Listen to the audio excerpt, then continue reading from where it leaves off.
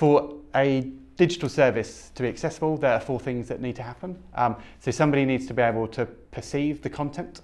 That means that that content is available to at least one of their senses.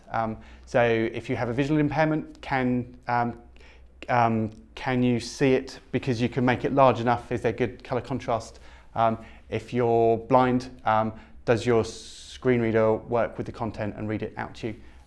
If you're deaf and there's some audio, is there a text representation that you can read instead of listen to? The other thing that needs to happen is that somebody needs to be able to operate the website or the interface. So not everybody uses a mouse. Some people may have a mobility impairment that means that they're forced to use a keyboard, or may use speech recognition software. If a service doesn't work with the input device that somebody is using, they're not going to be able to go to the page that they want to go to or submit the information that they need to submit.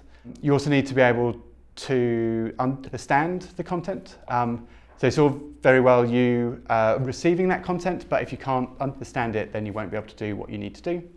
So people have a range of cognitive abilities. Some people may struggle to read due to dyslexia, maybe on the autistic spectrum.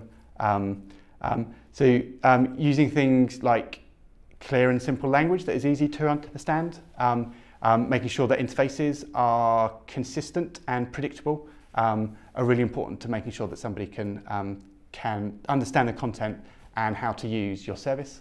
The last bit is that it needs to be robust, and that means that it's been built in such a way that it's compatible with the technologies that people are using. So if somebody is using a screen reader, does it work with that screen reader?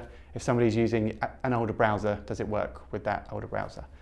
If any one of those 4 things don't work, then somebody won't be able to have a successful interaction and complete the task that they're trying to do.